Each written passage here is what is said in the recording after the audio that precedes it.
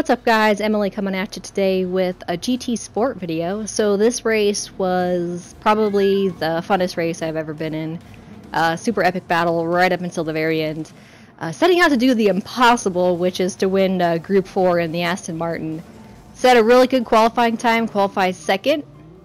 So just right behind Jim here. Jim definitely was the best driver in this race. Now, it was a pretty clean race, but you know, every one of these races always has that one douchebag, and said douchebag in this race is actually the guy in the Porsche right behind me. It's a pretty dirty move up into turn 2, which probably costs Jim the win here in this race, to be honest. So coming into turn 1, my whole goal for this race was to just drive as cleanly as possible and hope that somebody just makes a mistake and can kind of capitalize on that. So you're gonna see I just get shoved right into Jim's ass end here. I'm hard on the brakes right now, nothing I can do. Guy behind me just punts me right into Jim. Real dick move, but I felt horrible because I know Jim probably thought that it was just me from his perspective. But yeah, so that's pretty much what happens. Then it's just kind of a battle for top 5 here, and we're going into the third turn. You can see there's a Viper and a Corvette right behind me. Now those guys are actually really close. The rearview mirror makes them look like they're a lot further than they actually are. So they are just like right on my ass. Everybody's pretty much bunched up right now.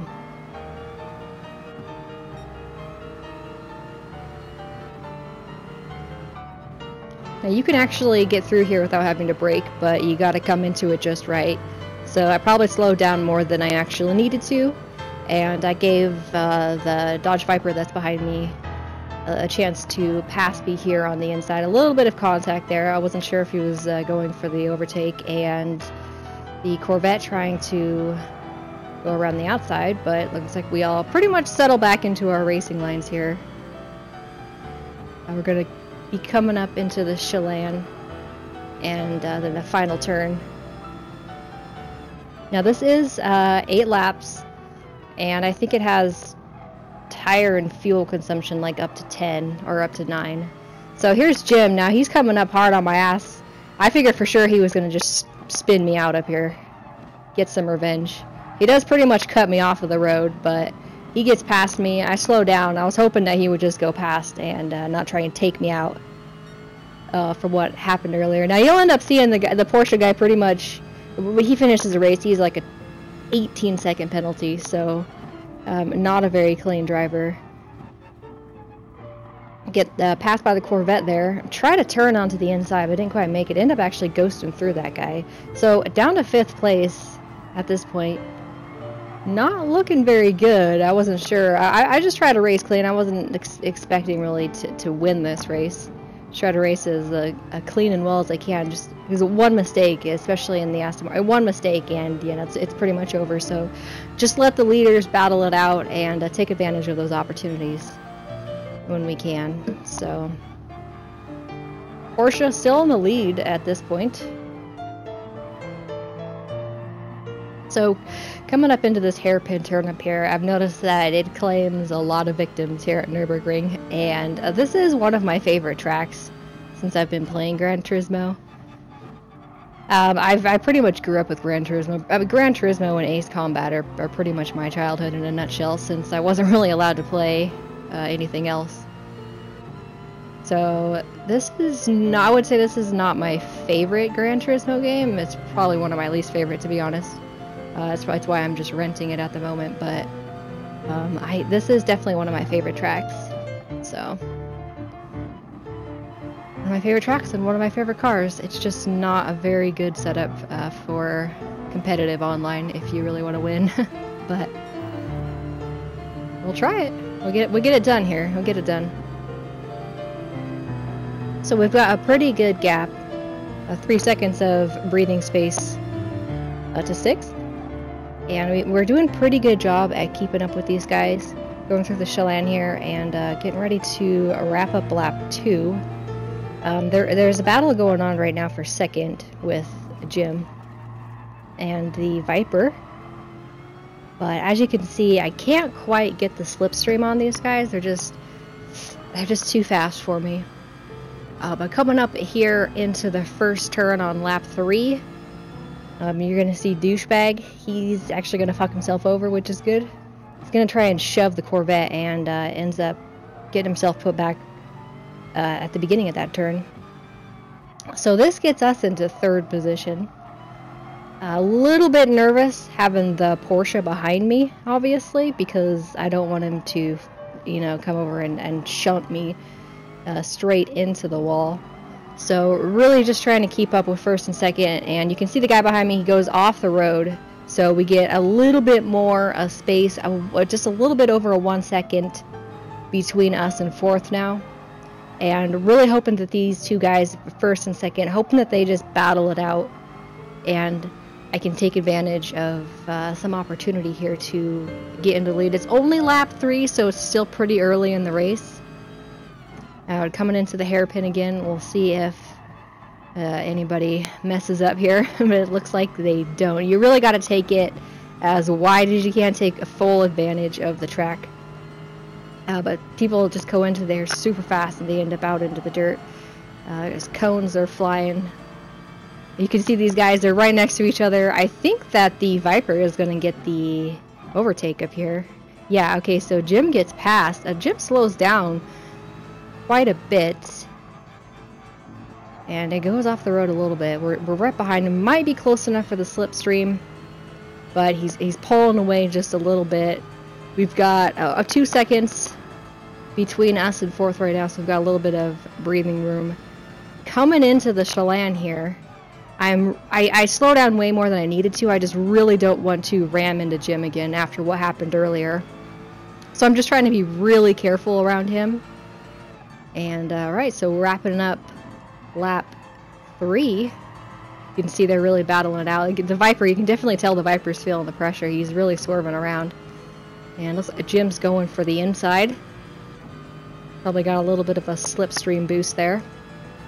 Let's see how they handle this turn 1. It can be a doozy. I usually always brake early, which usually leads to me getting slammed from behind, but pretty good. Don't like seeing that Porsche right behind me, but just trying to focus on driving a clean race. Keep these guys in my sights, try and reel them in a little bit.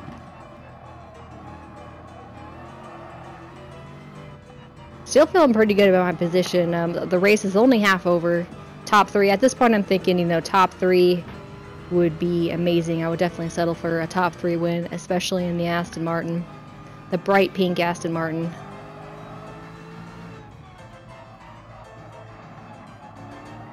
And Viper going quite a bit wide onto the outside, taking full advantage of the track limits there for sure. Alright, coming into the hairpin here on lap 4. Viper going wide again, but everybody makes it safely through there. There is quite a big gap now between 4th and 5th. And it looks like the Viper is pulling away a little bit.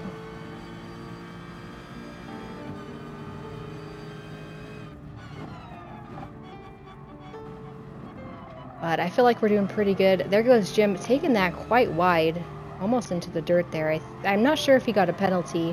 I think he kept it on the track.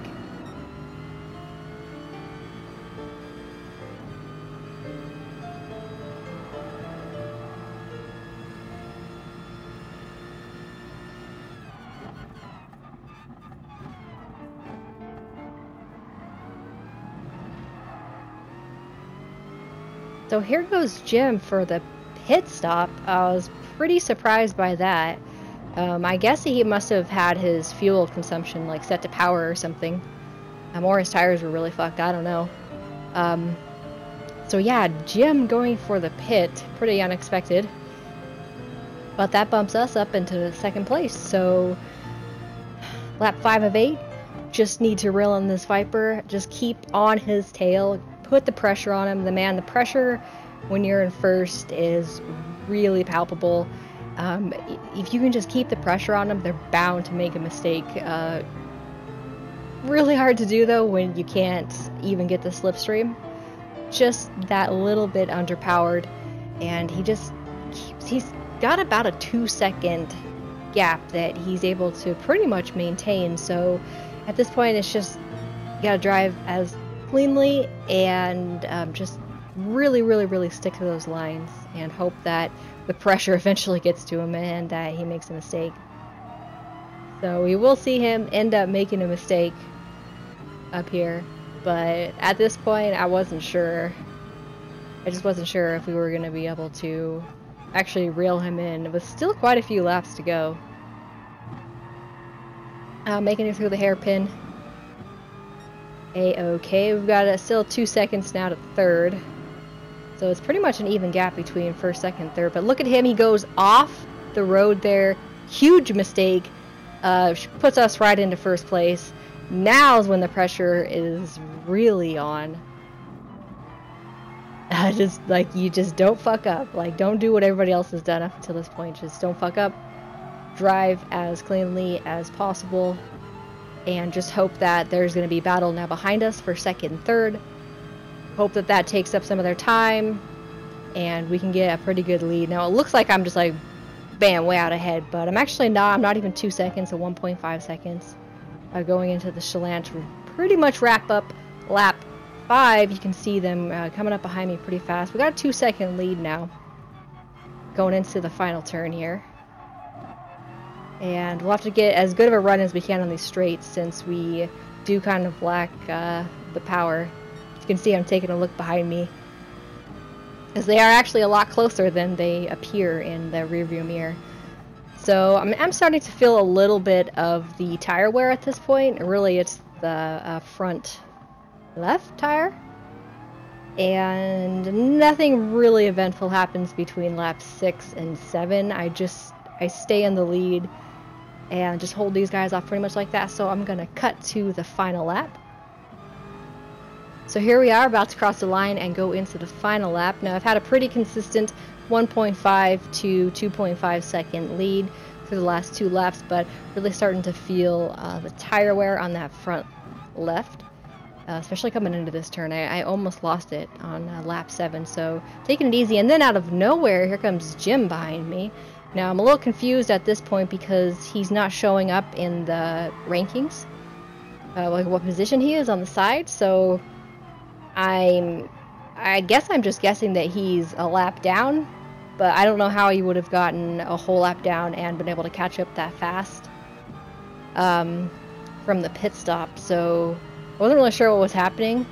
Now I ended up finding out that it says that he's 15th on his position, but he actually is in second place right now, guys. So I was pretty nervous because I knew there was no way he could be a whole lap down and be catching up to me that fast. So I'm just racing like assuming he's in second place right now, which he ended up being in second place, unless, I mean, I don't know how it actually works, but here he is trying to pass me, and I pretty much just let him pass me because I know he's faster, so I stick to the outside, let him go past me, and see, you can see that he's in 15th place right now. I mean, he's actually in first, so I was a little confused, but I was just like, okay, well, we'll settle for second place, and I'll just drive like I'm in first place and hope that it's actually right that he's in 15th. So he goes out a little bit wide there. I'm assuming he's on fresh tires and a full tank of gas now too, so there's pretty much no way that we're going to be able to catch up to him.